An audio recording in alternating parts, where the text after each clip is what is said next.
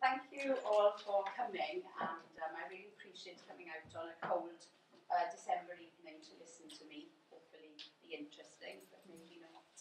I want to talk about the title, but I'll talk about that in a little while, because I think the title really speaks to the dedication of this lecture. So if I do the dedication first, I think it'll become more apparent. Okay. So today's lecture then is very much done in the spirit of Justice for LB. So we're using the hashtag Justice for LB and for all the young dudes. How many people here know about LB? Cool, that's brilliant, that's really good. So that's the majority of people, but just in case you didn't, LB, Laughing Boy, was a ferocious young dude who was a healthy young man who liked Eddie Stobart, who loved buses, whom his mum wrote a brilliant blog about, My Daft Life. And he's known as LB online, but Connors Barahop is his name, and his name has been out there. Alongside all his other talents, he had the label of autism and epilepsy, and he was sent to an assessment and treatment unit, and after 107 days, he died an entirely preventable death in a bath, where he was left unattended.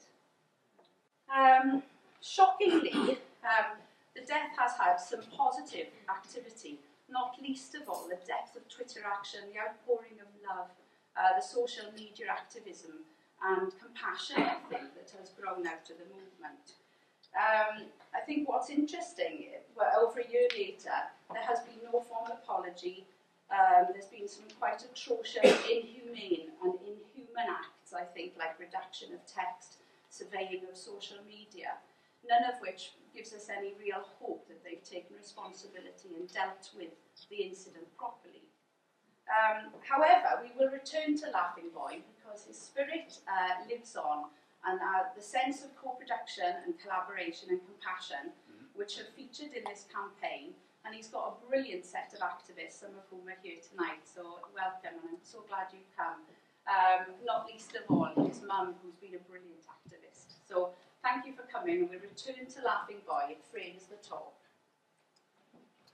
I should say something about then the talk and thank yous, I think. Nobody from my immediate family is here in terms of my mum. My mum couldn't come. But the date today, I chose the date of December the 4th because it is my dad's birthday. And I thought it would be important to honour that date. My dad has died, bless him now, but he would have been ferociously proud, I think, to see his daughter become a professor. My dad was a big advocate of education. He was the first of his generation in the mining village to go away to Swansea University.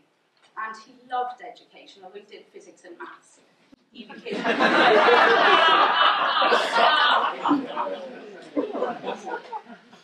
That's limited, isn't it? But I was going to say, he then did turn to the social sciences later in life when he did an Open University degree. He was one of the first people, I think, in the country to do an Open University degree. And down the Working Men's Club, they used to say, here's the 3 degrees coming. He's managed to get 3 degrees over his lifetime, bless him. Still couldn't screw a nail in, believe it. Anyway, what I got from my dad, and which has permeated, I think, through, is his love of education, his sense of argument, and his understanding of nuance and tolerance. So he would be really delighted that I'm here talking in this way. I'd hope my mum could come, but my mum is seriously ill and can't come either. But I think from her I get a real sense of inclusion, her understanding of disability, her absolute desire to make places inclusive are very much about my mum. And her front door policy, our front door was never closed, never locked. To this day I still haven't got a front door key to my own house because there is no need to have it. So, you know, pity my mum can't come, but luckily Paul has come, who's a family friend, and thank you ever so much. Paul's worked tirelessly in the community around music and cultural participation and invigorated that in the small Welsh village that we come from, so thank you ever so much. So, today's talk then, I'm going to say, first of all, I think that I'm rather like Morrissey said, the pleasure, the privilege is mine to do this, but actually all the debt and the thanks go to other people. So although I will be talking, you will pick up, I think, lots of what I'm saying really comes from people I have worked with. I wonder very much whether I've got lots of things to say which solely belong to me. I think they belong to others. Wanted to say a big thanks, and I'll use the F word straight away, feminism, because this slide says about towards a feminist politic, and I'm proudly feminist, but I would like to say I really am thankful to people who have supported me on the journey. This journey has not been done in isolation, so my partner Dan, who's been a conspirator in all kinds of ways of life, my girls who are developing into feminists, even if they don't want to be, all the friends who's come from very different parts of my life, so thanks to friends and workplaces I've worked before and students I've worked with. Thank you ever so much. I have learnt and supported you, but I have learned much from working with you. So again, I do thank you, so thanks ever so much. One of the lovely PhD students who couldn't come tonight, she's a creative practitioner. She did a lovely picture once, which I thought was very much about collaborative knowledge and communities of practice, which is an approach I really like to think through about ways of learning. And she said after a while, would you mind if I drew you? Oh, another awful interpretation, like a photo. I said, yes, that's fine. So she brought it along to the next session. And she'd done my curls with all ideas coming off the curls and ideas going back in. So it was a lovely metaphor, I thought. And she said, that's what supervision is like. And I said, yeah, because you bring ideas, they go into me and they come back out. But I thought it was a lovely image of the way in which knowledge is truly very much connected and is a relational activity. So in community psychology, we often say, what have you taught people? Rather than what have you learned today, because everybody is a teacher and we all learn. We're all still learners, some of us slower than others, I think now, but we are trying to learn. Okay. I just wanted to say then, in collaboration and partnership, you can see this slide works on a word lap, so it just takes text and represents the size of it relative to the frequency of the word. And although my name's bigger, you can see the plethora of people that I have worked with. And this is just some of the publications, but I'm very proud of the way in which I have been working, and thank you to people. Okay, so the strength of the bonds are there.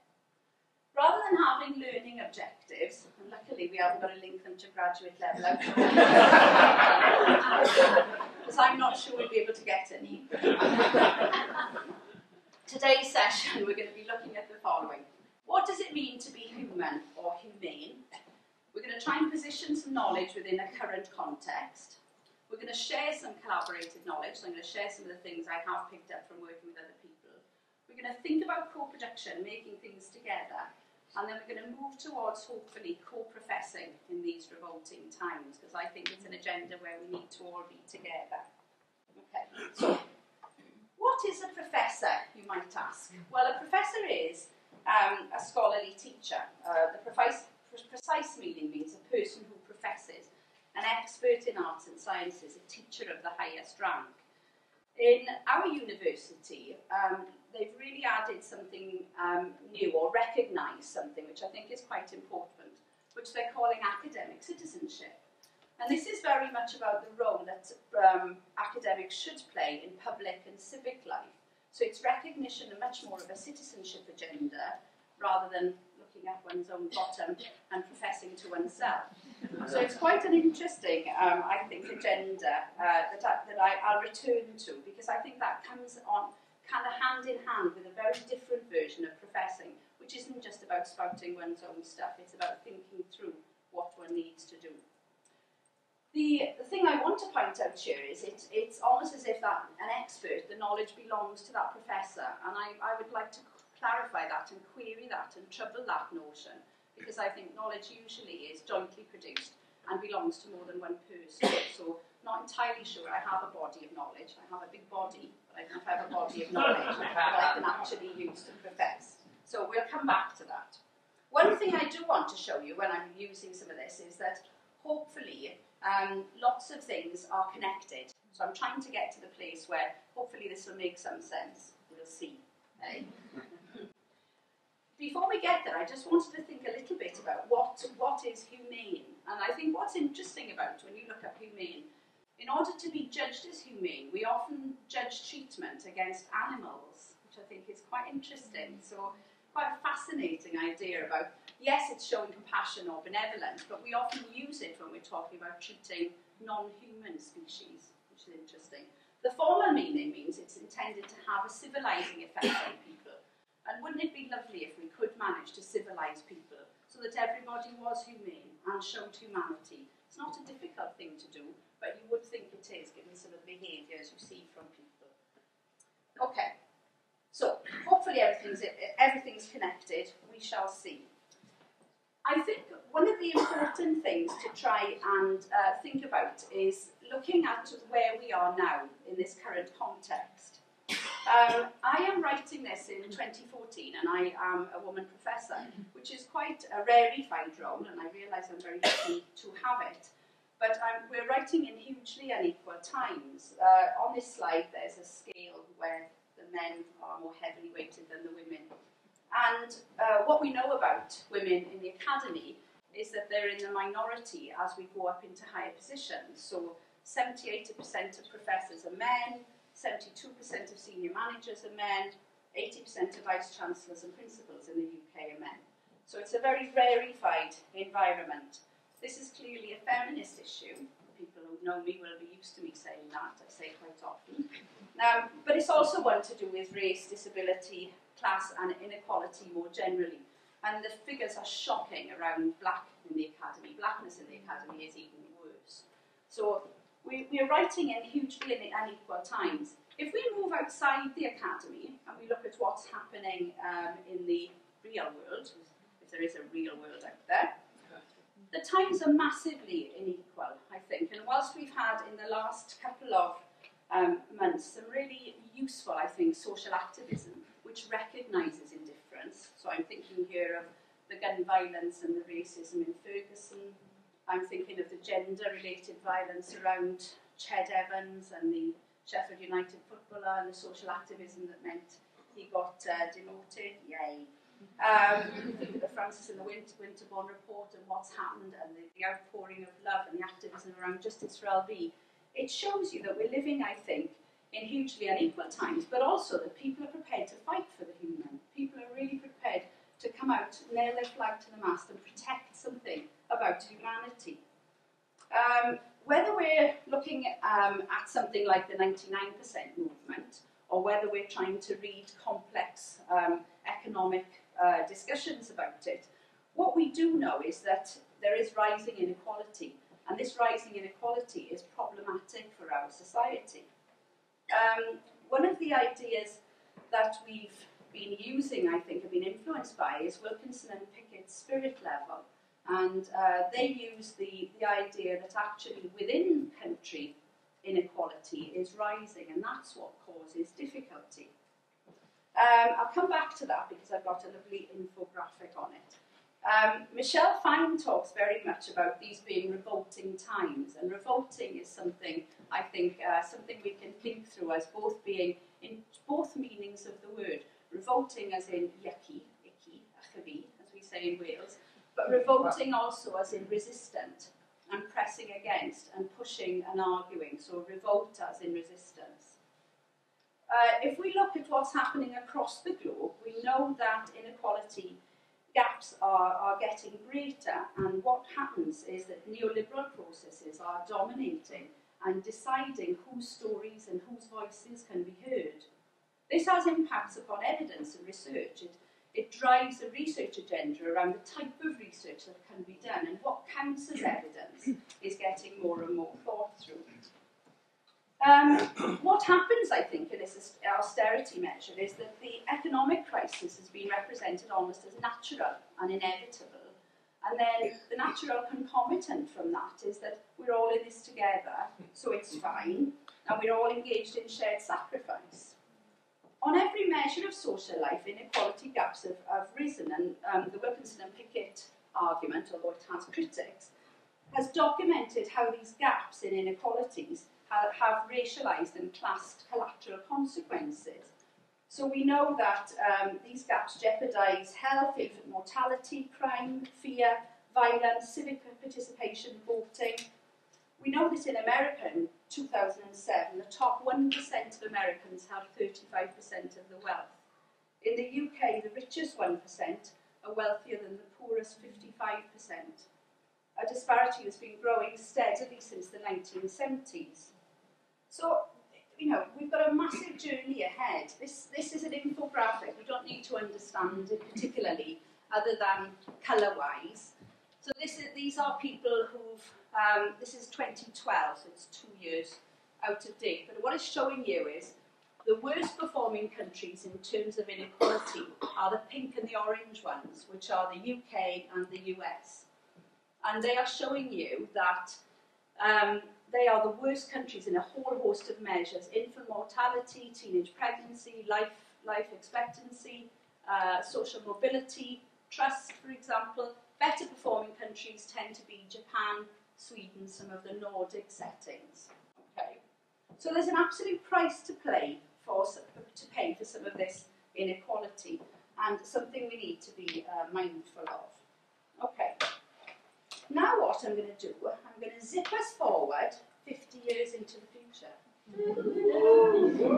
Okay? Yeah. Right, 50 years in the future, and rather than, so I'm going to talk to you now about 2064. And there's a journal that I am now associated with, and it's got an impact factor of 7.8 in 2064. Because it's such an important journal. The journal is called Community, Work and Family, and I'm going to read from the introduction to the special issue. Okay? So I'm going to read some of this. I'm not good at reading, so I'll stick to the plot. Right. The special issue is called Celebrating the Human. Welcome to this special edition of 2064, which celebrates 50 years of this journal, Community, Work and Family. This is a journal set up by 2 feminist professors at a time when less than 20% of professors were women and less than 1% were black. This is in the UK. In the early days, journal papers were written and submitted and printed in first paper copy and then latterly online. So oddly, people could choose which articles they wanted to read. The social times were hugely unequal, but academics at Manchester Metropolitan, University of Sheffield, Sheffield Hallam, Chester, Leeds, Beckett, Salford, Lancaster and other northern universities began to question and understand issues of the human.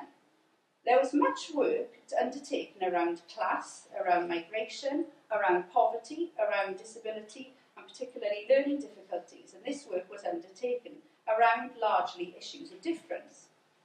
A string of conferences around community psychology and normalcy, theorising normalcy, bucked the trend of sometimes only allowing particular people to talk at conferences. And journals like this one included a section, Voices, which encouraged other contributions from other people.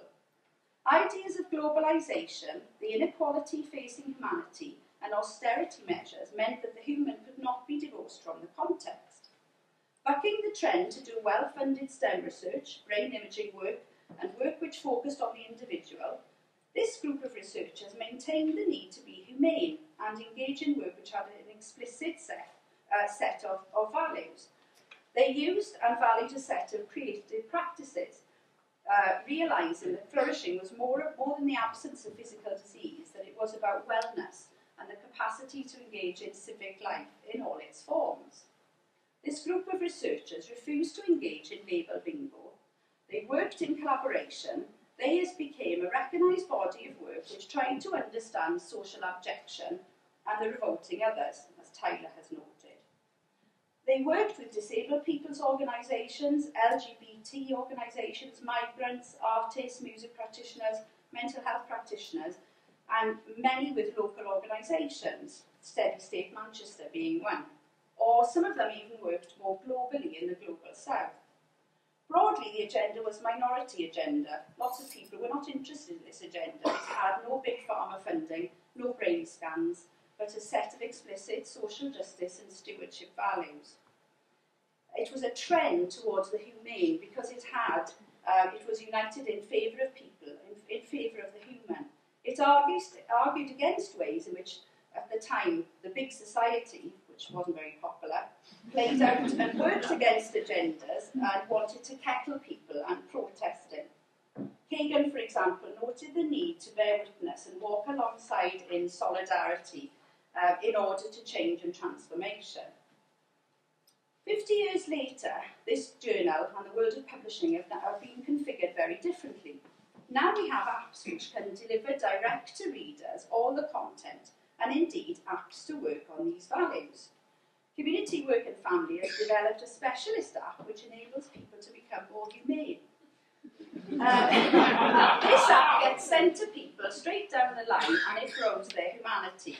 We recognise at this anniversary the legacy of working in the hyphens, the belief that we can work together, and we're glad to note the paradigm shift which this early work enabled.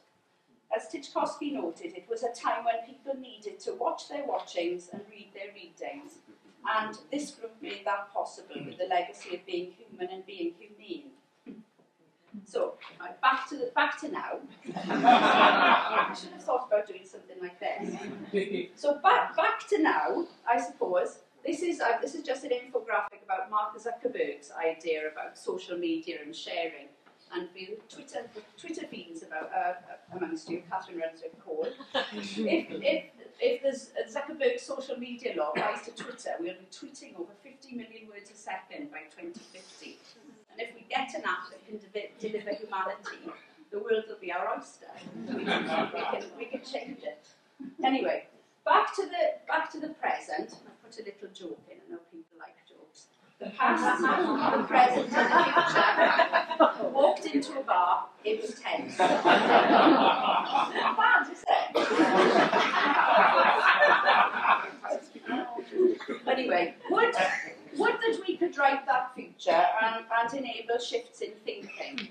And I guess my serious point is to say, wouldn't it be lovely if in 50 years' time we could look back and say there was a body of work which actually did do this and which changed and enabled thinking and transformative practice. So this work that we're doing, I think, is really important. And I just want to touch now on some of the work that I've been involved with.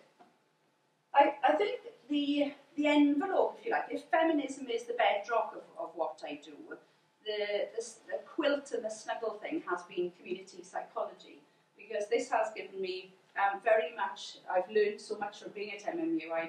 This is where I have learned my community psychology. It's given me the confidence to think through these things using a particular framework.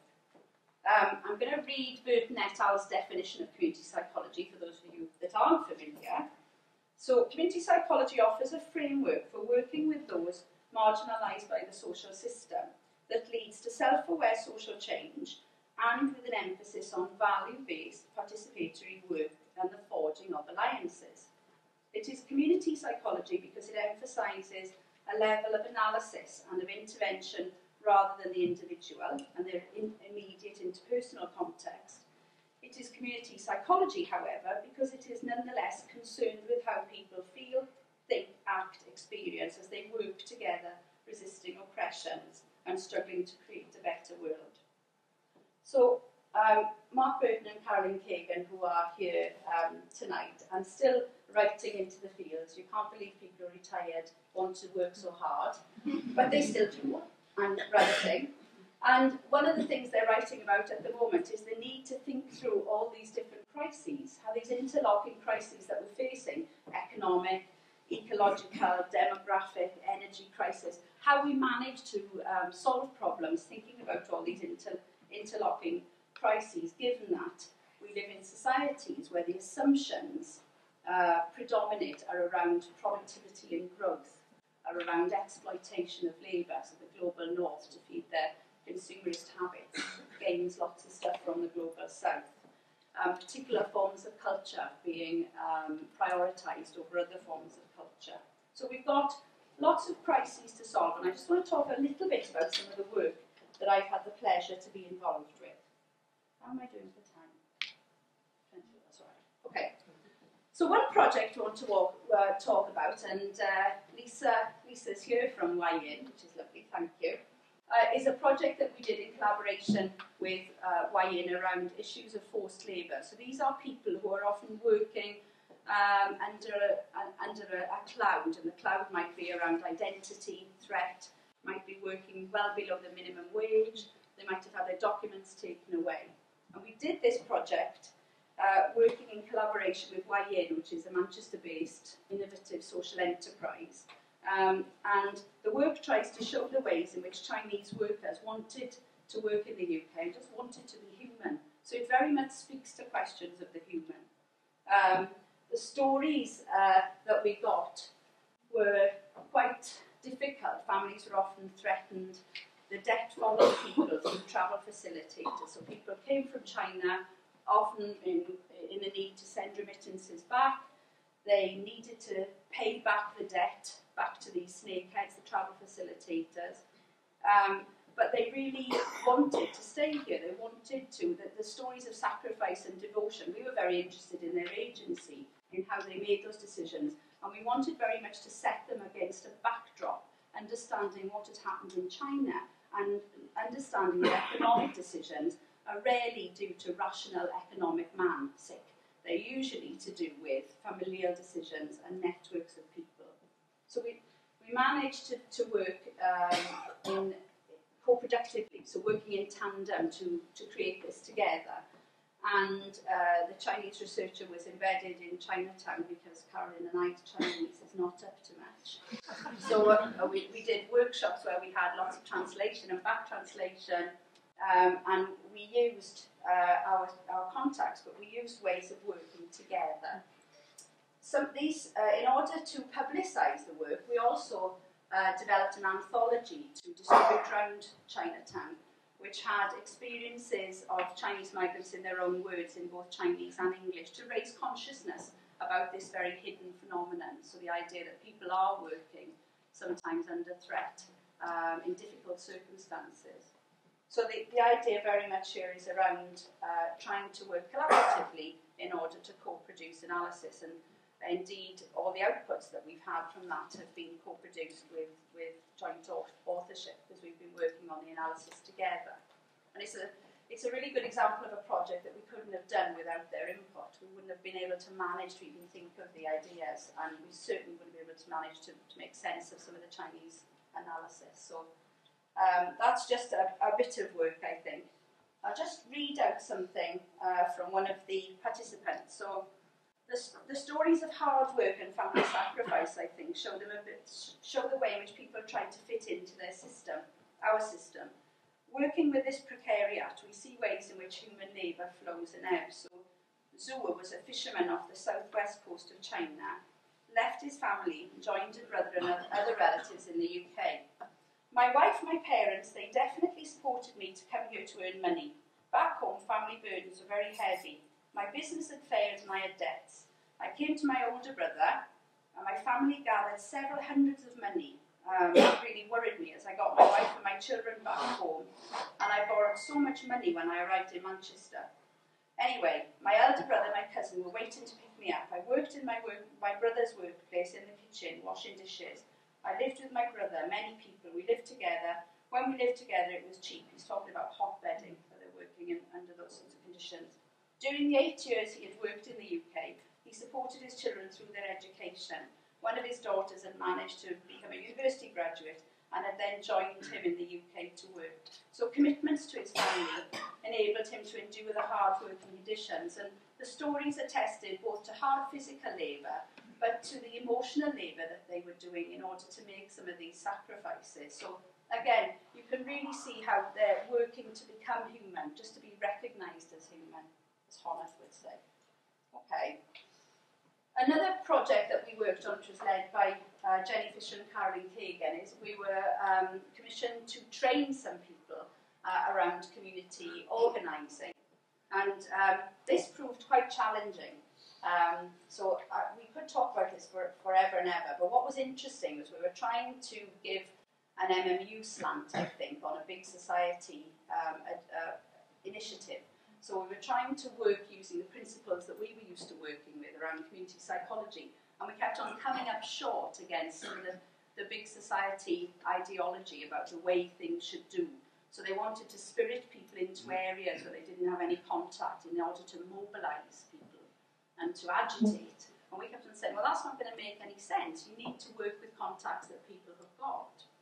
So it was an interesting interesting project where we were trying to think through how best to support people, but also how to mobilise activism in some ways. We've also written about this using community psychology, using Imogen Tyler's work on revolting subjects, to look at ways in which particular groups of people, migrants, poor people, benefits grounders, the disabled, carry the weight and the burden of other people's horror. They become the non-human, they become the detritus that we must try and manage in some way in order to get through to the important stuff. So it's often seen as it's about them, these revolting subjects that come up and pop up in news stories all the time. So as when training community organisers, we were trying very much to try and get them to think through what some of these different messages they were picking up from communities was about. Okay, another project. This is a project that Catherine Runswick-Cole and Dan Goodley really led on. I was part of it, but this is a really interesting project around Scope, which was a disability charity, and they had wanted to understand the human in terms of individual resilience. So they wanted a project which was, how do disabled people become resilient? In fact, if we could get them into the Paralympics as well, that would be an added bonus. But more than ever, it was, what is it individually that disabled people have that we could find out about? I mean, it was done in a supportive way. But what we tried to do is to say, well, actually, resilience is much more a networked idea. People are rarely going to be resilient as an individual attribute. It's not something you think you could have skills training in. So in this project, we were trying to think through a different way, a community psychology way of competence being distributed across different actors and across different networks of people across the life course. And I think successfully the project did do that. It repositioned resilience not as something that individual humans have, but as something about humanity, something about being humane, and something that other people share. So that was another interesting project that we've worked on and bore some fruit. And again, we've worked collaboratively with Scope around that in doing some of the sharing of the projects as well. The project that we're working on at the moment is a project that's done in quite a lot of different partners, and this really takes co-production, I think, to a sensible place, where what we're doing here is actually paying people for their time to work collaboratively on the project. So although we've had a massive mantra about engagement and participation and working with people, often we haven't been able to necessarily put money behind that. So we're often asking community activists to come along to things, and we've got no money. We give them lunch, and now they can have toilet paper as well, now we're in this meeting. But often we can't afford to pay them. But so at least the building's in place. But in this project, what is lovely, this is a project where people are getting money. The Men Cup Foundation, Circles of Support, Speak Up, a self-advocacy group. Lots of people are getting money to actually work in a dedicated way on the project. So in this project, we're working with a range of organisations to try and explore how people who have the label of learning difficulties are faring in this big society. So this great agenda we've got, the promises of volunteering and work and coming off benefits, which have been promised as part of the big society, how they are, of course, simultaneously happening against a backdrop of cuts, which are making lives for lots of people more precarious, particularly those with learning difficulties. So this project looks very much at that type of idea. And again, working in collaboration, whenever the project's gone to conferences, it's been very clear that people are co-producing and co-presenting. So the message very much is, we are working together. It's not our work to talk about, the work belongs to us all. So the belonging and the collaboration is seen in all strands of the research. So here is an artist, Robin Mead, who's taken some brilliant ways of making accessible. So he's drawn a representation of the project using barriers and work and things closing down to show ways in which big society cuts are happening. So of course he's got paid for doing this, which is useful, but it also is useful as a communication tool. So you can see here that lots of these ways of working are trying to engage. Working with Catherine and Dan, who are ferocious writers, I think they write in their sleep, means that you've often got a job keeping up. So they've generated a plethora, and it'd be useful if you are interested, look at the blog spot for this, because Catherine's done a really brilliant, kind of beautiful, accessible sort of WordPress site as well. And in this site, there are lots of ways which demonstrate some of the collaborative ways in which we've tried to work, including videos and short interviews with partners, so you can actually see some of the work that we've done. For each of the outputs, if you like, so we're thinking about some of the impact agenda. The impact agenda in universities now is to show that research does something useful, okay, which I know you argue should have happened anyway, but now is written in stone and we have to show it, which is a good thing, and I think buys into this idea about public intellectuals and civic participation. But for each one of the outputs, we've actually got impact summary cards which link to some of the papers that we've done. So for example, in this one, which is around the human, okay, we very much show some simple messages about this. So this one says, we found that historically not all people are considered to be fully human, as recent examples of abuse and neglect have shown. New technologies mean we're living in increasingly different times. This has been called the post-human condition. Disability is often part of discussions about what it means to be human. We suggest that disability demands we need to think differently about the human, so it allows us a moment of relational ethics, it allows us a different space. And disability can shape how we think about our relationships and reshape trouble and expand on ideas of what it is to be a human. And I'm now going to show Catherine's brilliant animation. Oh, yes. Oh, yes, I am. Yeah, this is where the technology will go along. Thanks to Jenny Fisher teaching me. Yeah, so they don't choose for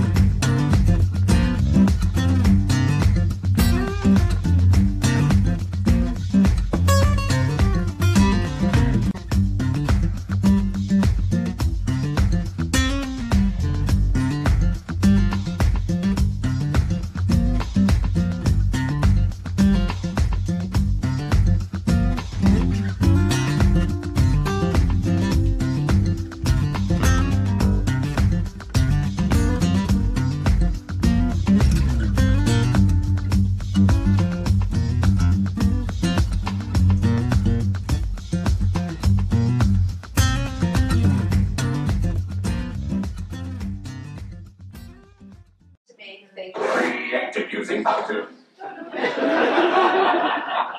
So Catherine has done that, but Jenny has been instrumental in the animation. So yes, it's a joint production. Okay. I guess one of the things I've been trying to play with, I think, and show you that I think humanity is difficult to do. And one of the reasons I think it's difficult because we get codified in bureaucracy. So there's a slide here of the guy from the IT crowd, and the desk is set on fire, and he sat back and he said, "Don't worry, I've sent an email about it." Or in here at MMU, it'd be, "No, I filled in a form about it," which is what it would be. So I think what. Yeah. Well, and so I guess what this is saying is sometimes instead of reacting as were human or humane. We act instead in codified, sort of pre-existing, rigorous, bureaucratic ways which don't make any sense. I'm arguing, and I've learned so much from working with other people, that I think there's a job of work to do, which is about thinking back to values that we have, and thinking about stewardship. Stewardship isn't often articulated in the literature, but in community psychology at MMU, we've talked very movingly about the need not only to take care of others, but to think about the wider social relationships and also the environment. So I've learned a lot from working here, and this is the lovely duck book that we all did together, which I thought I'd feature. It's a great story about the cover. It's too long to go into now, but I'll tell you another time. But alongside community psychology, there have been other sorts of communities of practice or communities of inquiry that I have learned much from, like disability, like feminism, like ideas about learning and relationality. One of the authors I returned back to think about speaking out, I suppose, was Audre Lorde. I love Audre Lorde's work. I'm just going to read you something that I've just refound again recently, which I really like. So Audre Lorde, if you didn't know, is a big feminist theorist, brilliant woman. So, I was going to die, sooner or later, whether or not I'd even spoken myself. My silences had not protected me. Your silences will not protect you. What are the words that you do not yet have? What are the tyrannies you swallow day by day? And attempt to make your own until you sicken and die of them, still in silence. We have been socialised to respect fear more than our own need for language. I began to ask each time, what's the worst thing that could happen to me if I tell this truth? And like women in other countries, our breaking silence is unlikely to have us jailed, disappeared, or run off the road at night. Our speaking out will irritate some people, get us called bitchy or hypersensitive, and disrupt some dinner parties. And then our speaking out will permit other women to speak until laws are changed and lives are saved and the world is altered forever. Next time, ask what's the worst thing that will happen, then push yourself a little further than you dare. Once you start to speak, people will yell at you, they will interrupt you, put you down and suggest it's personal, and the world won't end. And the speaking will get easier, and you will find you have fallen in love with your own vision, which you may never have realised that you had. And you lose some friends and lovers, and realise you don't miss them. And new ones will find you and cherish you. And you will still flirt and paint your nails, dress for party, because I think, as Emma Goldman said, if I can't dance, I don't want to be part of your revolution. and at last you know with surprising and surpassing certainty that only one thing is more frightening than speaking your truth, and that is not speaking. I've argued, and I think lots of people have argued that I've worked with, that we need change. And in thinking about the work of people like Audre Lorde and Hannah Arendt, who wrote a lot in The Human Condition, that Vita Activa, public life, sits at very much the core of a sustainable life. She took the position that public is not simply a noun or an adjective, it's a set of commitments, it's a set of labours, it's a set of activities, solidarities, disappointments and desires. The public grows deep and wide, so we need to be able to lean on each other in good times, and even more so in trying times, and these certainly are trying times. Michelle Fine talks very much about these, what she calls circuits of dispossession, which kind of manipulate the way that we see the world and which make life very difficult and more difficult for certain groups of people than others. But she also talks about capillaries of desire, and I would argue that spaces in disability studies, spaces in feminism, spaces in communities of practice allow us to think through these capillaries of desire in a useful way. She uses a nice image from a science writer called Bayness, who has lectured around the globe on mighty oak trees that survive natural disaster. Bayness pulls social problems up by their roots and says, how would nature solve this? Standing tall, almost unbound, she says, oak trees grow in communities. They are expansive, bold, and they're comfortable taking up lots of space. While they appear autonomous and freestanding, the truth is that they are held up by a thick entwined maze of roots, deep and wide. These intimate underground snuggles lean on each other for strength, even especially in times of natural disaster. we need to hold on and we need to cultivate these capillaries of desire. And I think Michelle Fine, Kagan and Burton have argued that as academics we're very well placed to trouble and disrupt this normativity, to understand what is outside the normal and to challenge and trouble and disrupt. So I guess this is something of a call to action, to be catalytic, to try and think through collaboration and co-production, to do what Patty Lather calls create catalytic validity in the world, to do out and do things that make a difference. So change is what we need. The public intellectual is a way of trying to bridge this scholar-activist divide, and I think the public intellectual is not only engaging in civic life, but is motivated, and I love this quote, by a sense of shared humanity to be of service. So this is guided by a simple statement: be the change you want to see in the world. It's made more academic lingo, prefigurative practice. Think about what it is, the change that you want to be, and then enact that change. I'd like to come back to what are some of the ideas behind professing and co-professing. And I think lots of people have started to use this idea of the commons as being a space where connectivity, where sharing, where information happens. And I know Ryan and Brunswick Cole, and I know Tyler and Goodley have all started to use maybe some of these ideas around the commons as a shared space. So I guess I'd just like to invite people into this commons to co-profess and to co-produce knowledge and to think about ways in which we can make this world better. And, you know, if we can't create the app in 50 years, who knows, I might still be here then, if I live a long time. But I think we do need to be of service, and we do need to think and act both locally and globally.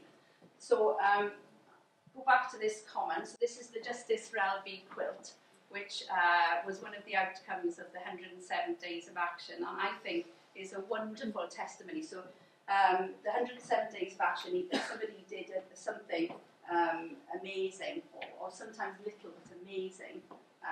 Some people lopped off their hair, George Julian, and other people did smaller little things like go to Glastonbury and wave a flag. But lots of us were trying to raise activism and consciousness and share the message about LB.